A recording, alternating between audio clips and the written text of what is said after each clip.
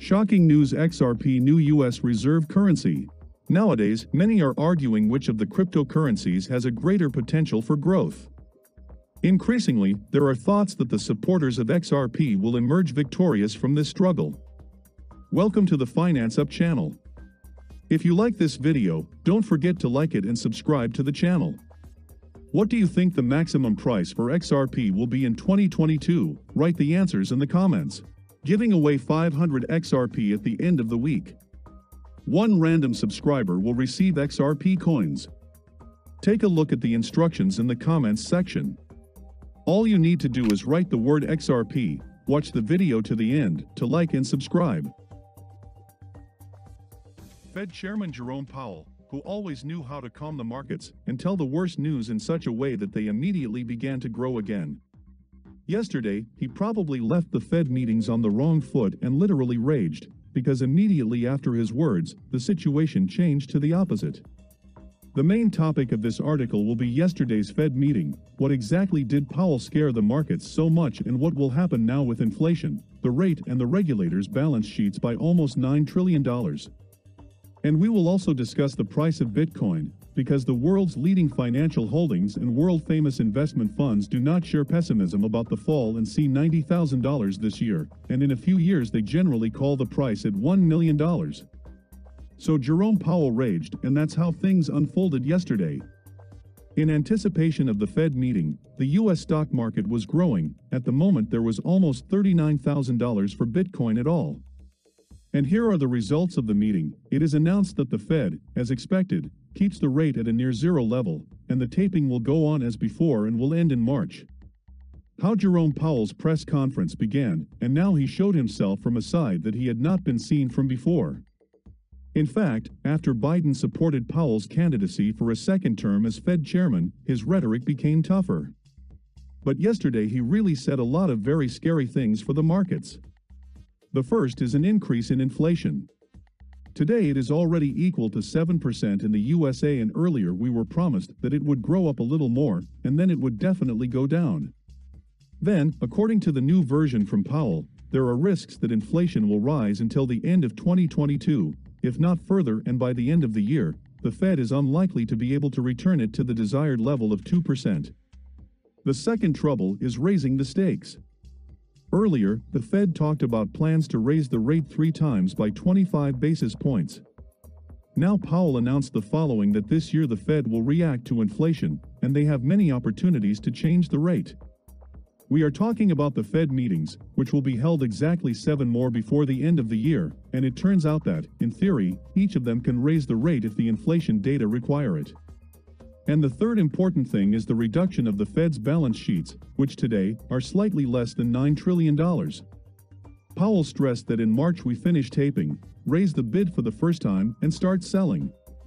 He also added that the Fed's balance sheets are very large and require significant reduction. It sounds very alarming, however. Here Powell apparently triggered some kind of internal switch, and he somewhat smoothed out the position, adding that sales will be conducted in an orderly and predictable manner. That is, so as not to collapse the markets. It should be noted that the Fed does not really pursue the goal of collapsing the stock market, and with it cryptocurrencies, gold, and so on. But they are now a tightrope walker, with rising inflation on the one hand, and the threat of falling markets on the other. And so they will have to play a game when they need to raise the rate and sell assets from the balance sheet, but at the same time not to arrange a new crisis. In 2018, such actions with the simultaneous sale of assets and raising the rate resulted in a correction for the S&P 500 by 20%. How they will do it in 2022, we will find out very soon. The next meeting will be when the Fed starts raising the rate on March 16th. Subscribe to the CoinPost channel to receive the latest cryptocurrency news promptly.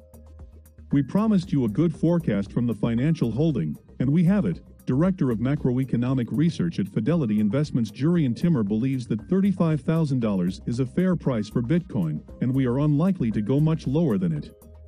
The analyst warns that deviations from the model can be significant, but the current price, based on his demand model, is at $39,000, and the lower we are from this level, the more oversold Bitcoin is.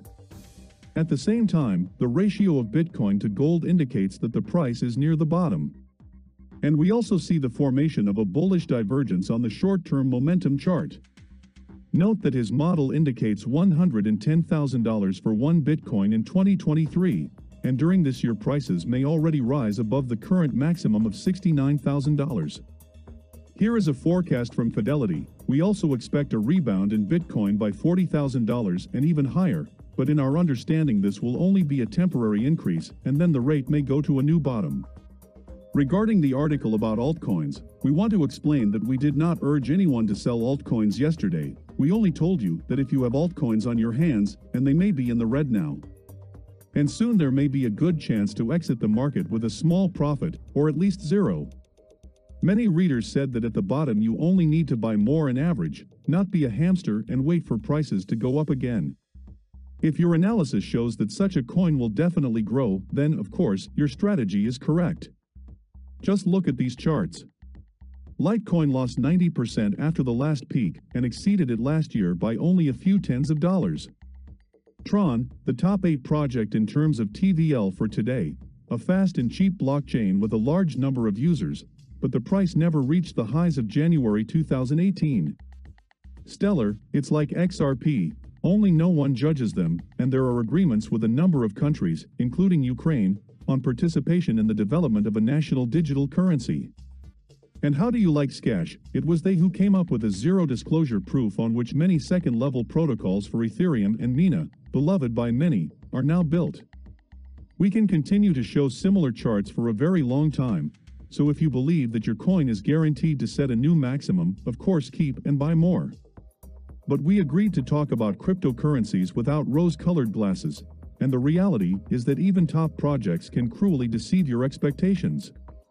So we are not encouraging you to sell, we are asking you to simply analyze your portfolio again, evaluating each coin in detail. And now let's move on to the good news.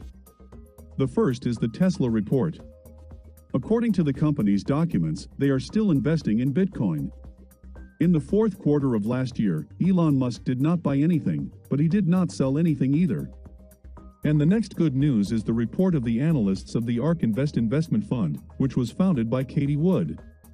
They prepared a report in which they analyzed new investment ideas and predicted the price of Bitcoin at $1,360,000 in 2030.